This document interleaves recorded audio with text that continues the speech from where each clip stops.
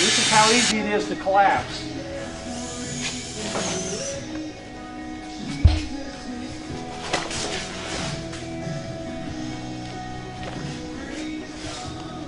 This is how easy it is to bring your spark guard to your workstation.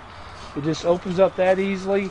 You set it up to where you want to keep your sparks from catching stuff on fire. Right now we got pine straw laying around, we don't want to catch on fire. The man sets it up to keep the sparks from catching the pine straw on fire.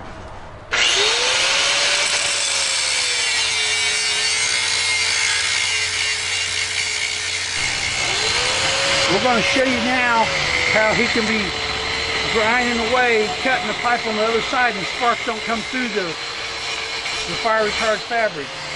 So it's a safe environment outside this. We're putting this on a continuous railroad track so you can see that the spark guard's made to have stuff coming out of the front end of it. We got an extra cover made, but we split the seam so you can lay it over and let the pipe or whatever you got coming through. You can lay this to keep the sparks from coming through. You stay back here and work, and everything's protected.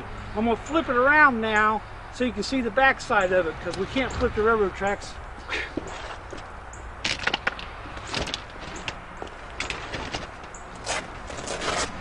This is the first versions that we made.